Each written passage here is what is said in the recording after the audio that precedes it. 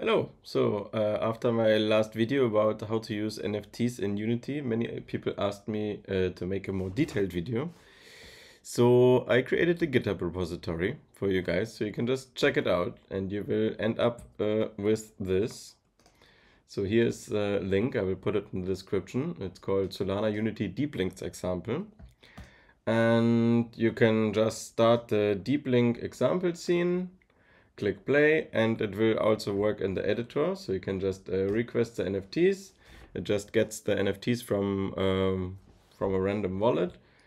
And what it does is it loads the NFTs and it provides the functionality to show also a token that you could use in your game.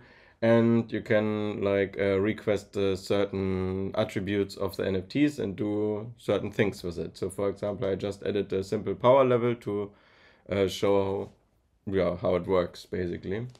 And then you can also mint directly NFTs in Phantom, and you can also swap tokens directly in Phantom. And yeah, you can basically use it to log into your game using the Phantom wallet Deeplinks on iOS and on Android. And I will quickly show you how this looks on the phone. So I sync my iPhone, and here you can see it opens the app. Then I connect it to Phantom. I sign a transaction and like a message, and I'm logged in. And here it has all my NFTs already cached, so it's very fast. There's a little context menu.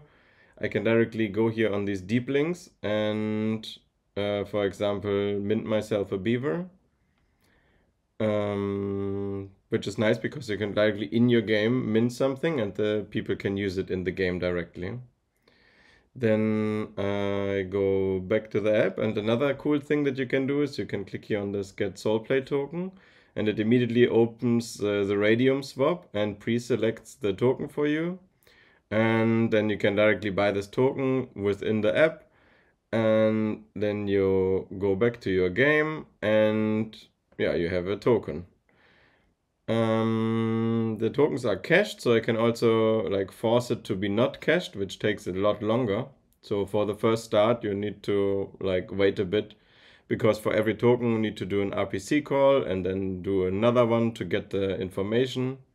And I have 39 tokens in my account, so it takes a while. But after they are loaded once, it will be super fast.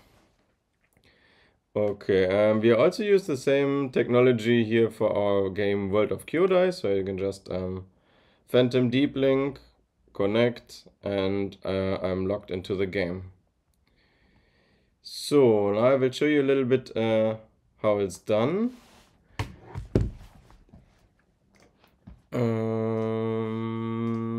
Basically, we go to the Deep Link servers.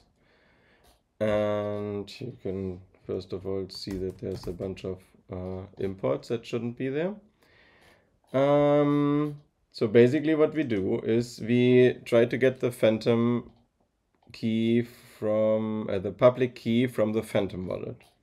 So how we do this is we first call Phantom login. And for that, we just have to pass in a URL, which has the metadata. In this case, I just used the URL from one of my games. And this shows then the icon and the title. This will be the little thing that you saw earlier when I connected. When I logged into Phantom. Then this is the deep link URL scheme. In my case, it's SolPlay. And in the project, you have to set this up so that iOS finds where to do the deep link to. So here in the player settings, you can see that I have set it up here under supported URL schemes. And this has to be the same string as is set up here in the deep linking servers. Here, SolPlay. And that's the one it then uses. And yeah, then just we need to pass in the metadata URL, then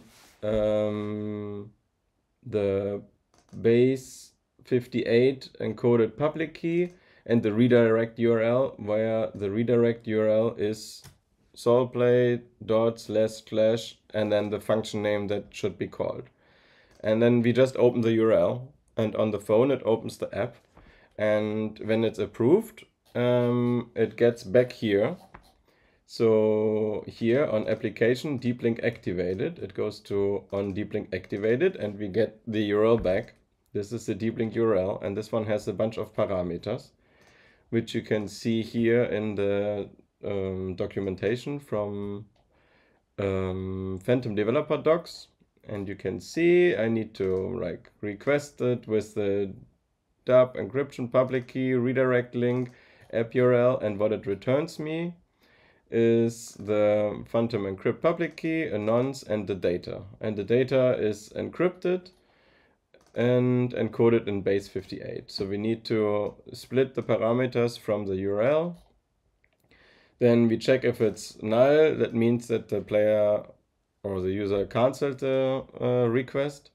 Then we need to encrypt the message. For that we use tween NaCl. This is this library here, which I put into the project. And then for that we need to decode the data that we got. Then we need to decode the nonce we got from Phantom. Then we need to decode the public key from Phantom. And then we need our own private key that we created earlier. So here we created the key, so I just used the X25519 key agreement, and it's yeah, that's another library I just googled and put into the project basically. But then here I get the base 58 public key. And then I have the encrypted message. Then from that message I convert it into a string. And when it's a string, it will be a JSON. So with JSON utility, I can just unpack it. And then I have this serializable class here. It's just public key and session. And then I check if the public key is not null. And then I set the public key here in my Phantom Deeplink service and the session. And the session we will later need for transactions. But the transactions are still in progress since I couldn't get it to work yet. But I will probably work on that next week. Then the next thing that you may be interested in is the NFT service. The NFT service requests the NFTs from public key that I just put in the public key that I got from Phantom. And it also has a try local content, which, yeah, all the data is also saved locally in a persistent data path using, yeah, just saving it there as a PNG. Yeah, I sent some messages here so that the UI can react on it. Then I get the owned token accounts for the public key. This is an RPC call. Get all tokens. You can look at the code later yourself if you want, but it's quite straightforward. It's just the RPC client, public key. I couldn't get it to work with Putnigan token mint public key here. I think there's a bug in the library, but I will try to figure that out later, because it would be nice to get the SolPlay token that you saw on the top right. Also, like, just get that one mint instead of requesting all tokens if I want to update this one token. Then if the token accounts are null, then it's the player is probably not connected to the internet, so I show a blimp here. Then I just save the token accounts. I pass them. Here I get the NFT data. This NFT class is from Solana art.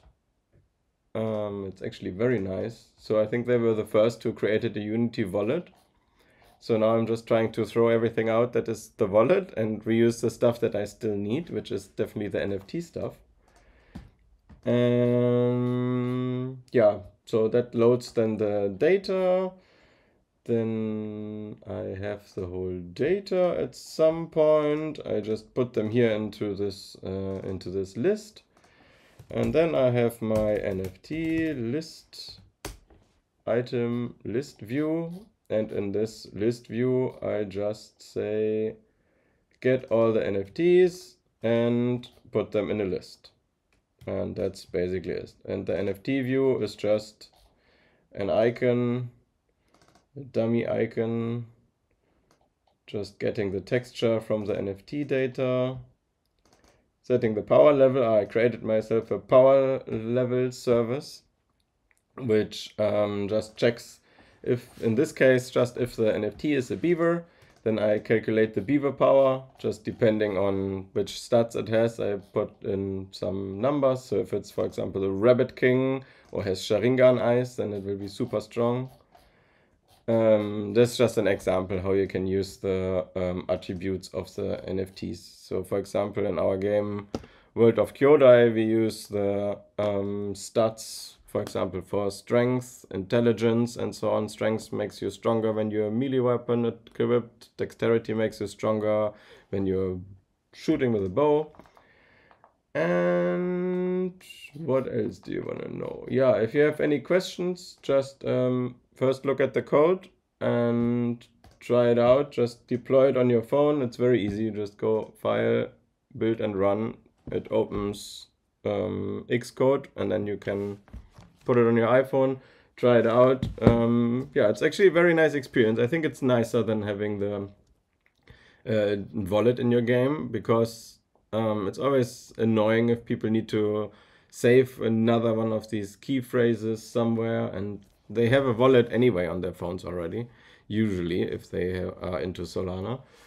And also when the Saga phone comes out, this will be like ready for that, because it will probably work in a similar way, I assume. So it just opens some Deeplink or some different connection, and yeah, I think that's a very good way to do it. So yeah, check out the repository, let me know how you like it, and if you want to participate. I still have problems getting the transactions to work, because I can't manage to serialize a transaction with no signer and then send it to Phantom, and there's basically no feedback from Phantom Wallet at all. Like, I open the Deeplink and it just does nothing. So it would be cool if anyone wants to participate. Just look at the code, play around a bit, and yeah, just make a PR. I will review it, and then we are all working together. It's gonna be great. See you guys.